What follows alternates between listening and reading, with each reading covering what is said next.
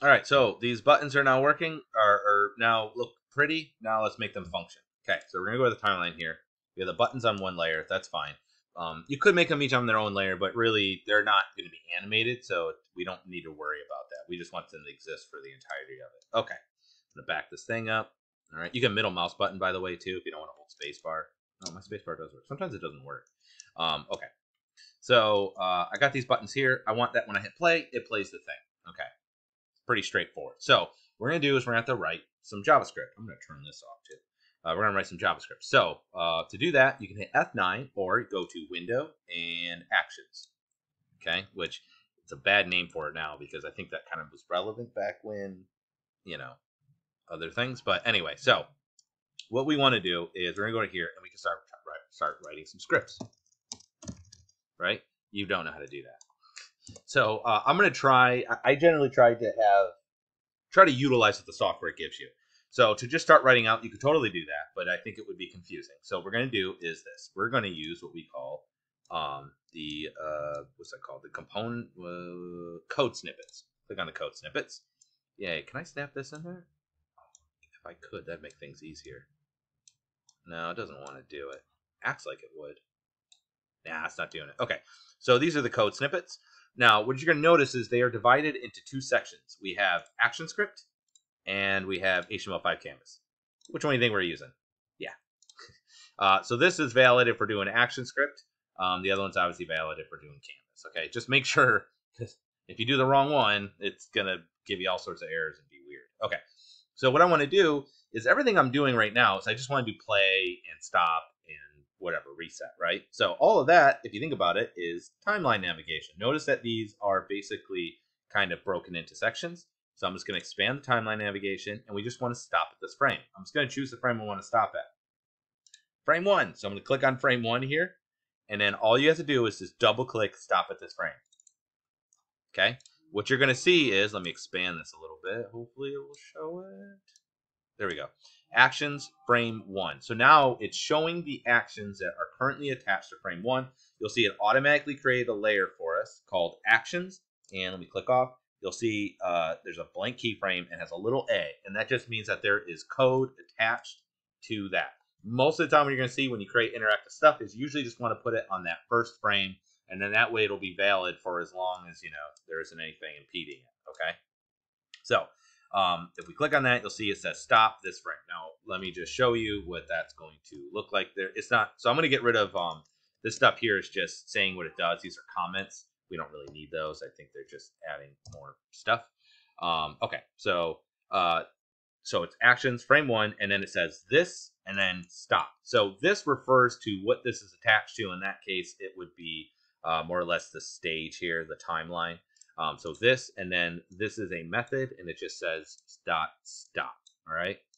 Okay, we're going to get more into what coding is later on, but for now, just know that that's what that's doing. Now, if I go ahead and preview this, you're going to see somewhat of an issue, and that's because it's starting, that is a symbol, and it's on the frame 1. So what that means is, if you look, the animation is on frame 1. So if I took the rest of this out, and just remove, sorry, not this one right here. If I took the rest of this out, it's still going to play the animation because the animation is on frame 1. So when I do stop, it's actually not going to do what you think it's going to do, as you can see there, right? So what we're going to do is this. I'm going to, can I do this? Oh, that's helpful. And then just move this over here. Can I do this too? Good. We're going to put these both over here. And then what we're going to do is we're just going to fix this here. So just so you can see that it's working, we're just going to move the animation over 1 frame. Okay, so I'm going to back this thing up. Okay, that didn't help. I'm going to click on this, the first frame. I'm going to go all the way to the end. I'm going to hold shift, click on the last frame. And I'm just going to go, 1 frame over. Okay, is that 1 frame? Yeah. So now you'll see there's a blank keyframe, and then there's the animation. Okay. And I think it would be nice to actually draw a square that is the same as this. But to do that, what I'm going to do instead is I'm going to grab this. I'm going to go to the background. I'm going to Control C to copy it. I'm going to back up, back out. I'm going to go to frame 1. I'm going to hit Control Shift V. And unfortunately, it's scaled to the original, so that doesn't entirely work. So we're going to make that smaller. I'm going to put it up here. Oops, Control plus minus, and we are going to put on onion skinning. Sorry, it just bothers me. I'm going to snap it. I'm going to hold Alt and Shift so I can just drag just the one side. Good. Okay. I'm going to turn onion skinning back off, and that way there's at least a blank. It's a little bit off. It's going to bother me, but we'll leave it for now because there's other things to be done. All right. So now it says stop at this frame, and the animation actually starts on the second frame. Okay. So that's all we were after. Now, if we preview this, you will see, voila, nothing's happening, right? Because it's just showing that first frame. These still don't do anything, but we've stopped it, okay?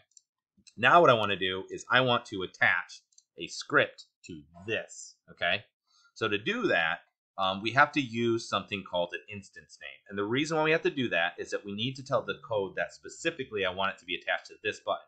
Because this is a symbol, right? And if you recall, I can put as many of these as I want. And who's to say that this one should play, and who's to say that this one should play, and who's to say that this one should play. So what we want to do is we want to attach it to this one specifically. So to attach code to something specifically, you have to make an instance name. It's not going to use that symbol name. So I'm just going to call it play, even though the symbol's called play button. And we'll hit enter. Please enter. Oh, because that's we'll call it play button. There we go. Call it play button. All right. Basically, we couldn't put play because it's a reserved word. All right. So play button. That'll be the name of it. All right. And we'll go ahead and we'll just name these ones too while we're at it. We'll call this one, stop button. And we will call this one replay button. Great. Okay. So that all looks fine. All right. So what we want to do is that when we hit this button, that it's going to know that it's play button and it's going to do its thing. So let's open up actions. Let's open up I guess we'll have to take this apart. Well, that's kind of lame. There we go. Okay. Oh, man. Okay. So what we want to do is you have to first select the object that we want to attach the script to. I'm going to go over here, and you'll see underneath timeline navigation, we have stop at this frame. We already used that. And then there was, where's the play? There is no play. There's click to go to frame and play. So what we're going to do is we're going to double click on that one. And now what you're going to see is I'm going to get rid of the stuff here, although you can read it if you'd like. Boom, boom. Okay. What you're going to see is it says this play button. That was remember, that's the instance name. It's going to add an event listener. And that event listener is going to listen for a click, meaning when we click on it. And when it gets click, it has this handler. And this handler is FL click to go to frame and play from frame dot bind this. And that is this here. So this function name is the same as that. So basically, when it hears a click, it's going to run this function. And this is the function it's going to run. And this function runs whatever is between these two braces. So right now it says this, go to and play. And it says frame 5, which means it's actually going to jump to the 5th frame and then play. Now, I already know this. I'm going to take out that 5. We could put 2, right? Because I think frame 2 is where it starts. But this is actually ActionScript, so actually it should be 1.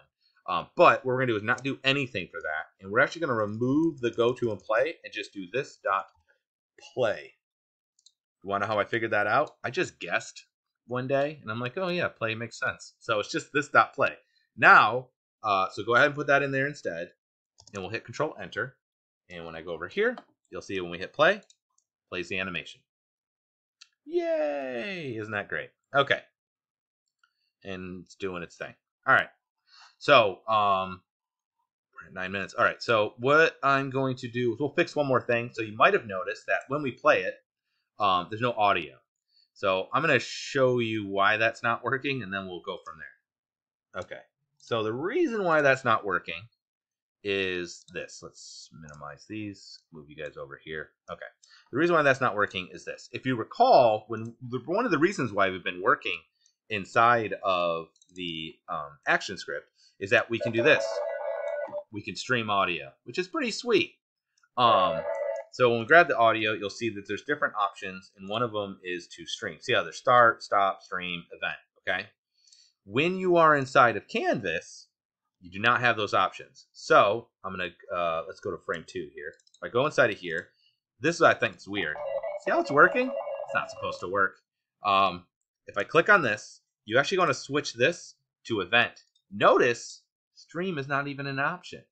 For whatever reason, it will actually still bring it over. This is a neat little trick that I might try next time. Because if I just dragged a piece of audio clip in there, it would not even give me that as an option. But because I dragged it from over here, it didn't put it in there, which is weird. So anyway, what you want to do is change the audio here from stream to event. And what that means, now look, see, I can't even go back to stream. What that means is that it's going to take an event, something needs to happen in order for it to operate, okay? Because this is HTML5 canvas, it needs to be told to play, not just play. Which means if we go to preview this, even after doing that little bit there, it still is not going to do the audio, okay? So pretty lame. Okay.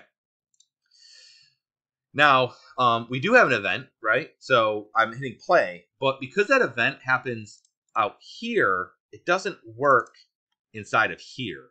So what I'm going to do is actually this. We're going to take the audio out of this and put it in the other scene. So I'm just going to right click on this layer and we're going to go ahead and I hate cutting it. We're going to cut the layer and then I'm going to right click in here and we're going to paste the layer. Now, if you look, it starts on the first frame here. So I think this is not going to work.